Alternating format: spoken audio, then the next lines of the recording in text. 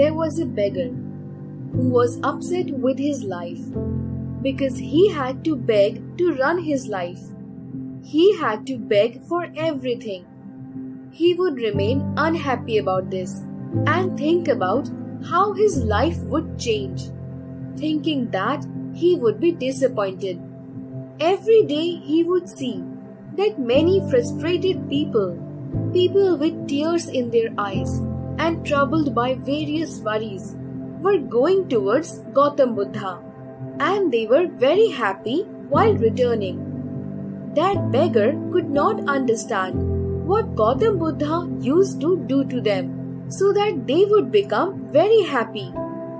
While returning, there was neither a lot of money in the hands of the people, nor gold and silver. Then what happened? That people were so happy while returning from Buddha. Thinking all this, the beggar also decided that he too will go to Mahatma Buddha and see what is happening there, that unhappy people go to him and become happy. He walked to meet Buddha. Where Buddha was present, there was a very long queue. So that beggar also got in the queue. He started waiting in the queue for his turn. His turn came and he reached near Buddha. He said to Buddha, "Buddha, I am very poor. I have nothing. I have to beg others even to run my life. Now you tell me, how can I live my life and how can I do it better?" On hearing all this, the Buddha said, "You are not poor. You think so because till date you have never done anything for anyone. Neither have you ever donated anything to anyone, nor have you done anything for others."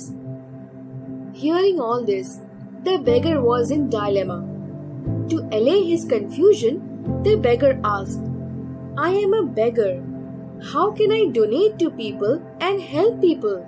I have to ask others to run my own life." After hearing all this, Gautam Buddha kept quiet for a while and then said to him, "You have a hand with which you can serve people and do good to others. Also you have a mouth so that you say good things and encourage others. You can help others by doing all this. It is not necessary that donations be made only with money. We can also donate education if we want. If God has given someone a perfectly good body, then he is not poor. He is simply poor in mind. He should move away from this thought and serve others." After listening to all these things of Buddha, that beggar became very happy and his mind was satisfied now. Moral of the story: you see, in our life, we all waste time worrying that we are poor, but this is not true. The truth is that as long as our body is completely better, we can use it to move forward and improve our life. If a person just pays attention to his poverty and does not try to change it, then he is a fool. Apart from this, we also learn from this story that donations, not only money, education, food, good thoughts, etc., should also be made. If you do not have money, you can educate others, or you can also share good thoughts with others. This makes society better.